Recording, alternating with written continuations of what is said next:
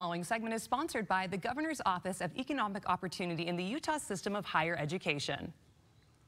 If you are struggling to find a job, you need to check out this program that's being offered by local universities. Dave is here to tell us more. Welcome, Dave. Thank you so much for being here. Oh, thanks for having us. It's a great opportunity for us to share and hopefully help people along the way. That's the point, right? That we're all here because you've got an amazing program. Tell us about the Learn and Work program. Yeah, the Learn and Work program was something that was developed through our legislators, and we're really fortunate in the state of Utah to have legislators that really understand that really for the economy to drive, we need to make sure that we have people trained in the right jobs and in the right area to make sure we're filling those opportunities. And so the Learn and Work program is sponsored and used federal money that came to the state to really help people either to skill up or to find a new skill that they're able to then be able to find work immediately. This is perfect. Get people back out making money out of school and having a job that's ready for you when you finish school. So what kind of programs are available? Yeah, there's a lot of different programs, and what we've identified is through COVID is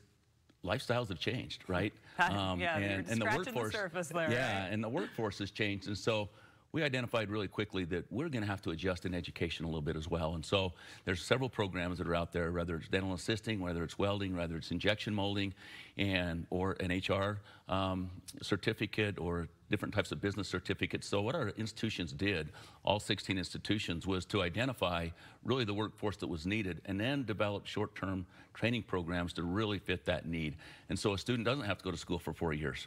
Now they may want to continue, but we need to get them a skill that they can go work today, and they need to get through that and develop that skill quite quickly to help fill that need, get what they need, and then if they want to continue to further their education, that's great as well. Well, this sounds perfect. It's got something for everybody, so no matter what you're interested, because, you know, ideally we all want to love what we do, right? Exactly. That makes for a happier worker, it makes for a better career. And I know when I was in school, my big worry was I'm doing all this school, I'm getting in debt sometimes, and is there going to be a job waiting for me when I'm done with this? That's a really big concern, and to be honest with you, it's still a concern today, right? I mean, I experienced that same thing just as you mentioned, and we want to make sure that these specific opportunities are 100% aligned with workforce. So what we've asked our institutions to do is to work with the individuals, the workforce development people in their communities, whether it's in Logan or whether it's in St. George or Cedar City, and identify what work is needed in their area, what skills are needed, what industry is hiring in their specific area,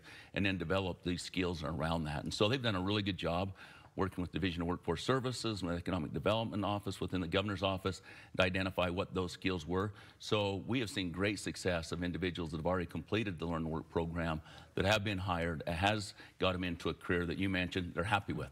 It's something they want to do. It's where their passion is. Because like you said, if we don't get up every morning and enjoy what we do, it makes for a pretty long day. Absolutely. So how can we get involved with this program? Where can we go for more information? Yeah, so the best place to go for more information is Learn and Work. So it's just LEARN and then work.org.